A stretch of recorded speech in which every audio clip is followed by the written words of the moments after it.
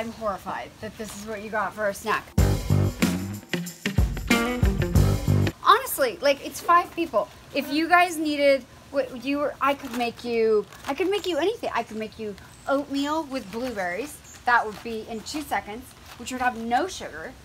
Okay, this has 12 grams of sugar and 2 grams of protein. Okay, and here's a candy bar. Would you have a candy bar for breakfast? No. Okay, so here's a candy bar. Let's see, what's the size of this, the gram size?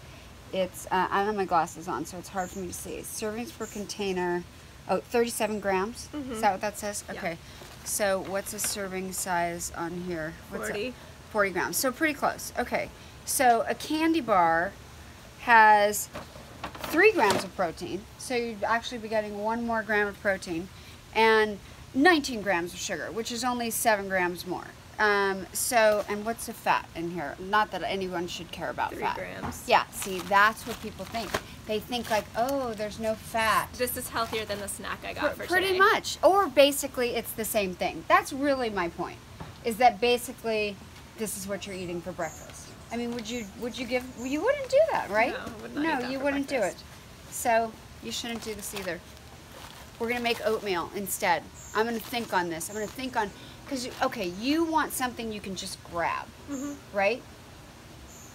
We need to solve the grabbing issue. Also, the ingredient list is like that. Oh yeah, all right. Not to mention, and by the way, at least this candy bar, you can read that you actually know what these things are. I don't even have to know. Google anything on I don't that. have to have glasses. I can tell you right now, I can't. I don't know what any of that is. Even see it. It doesn't even matter that I can't see it.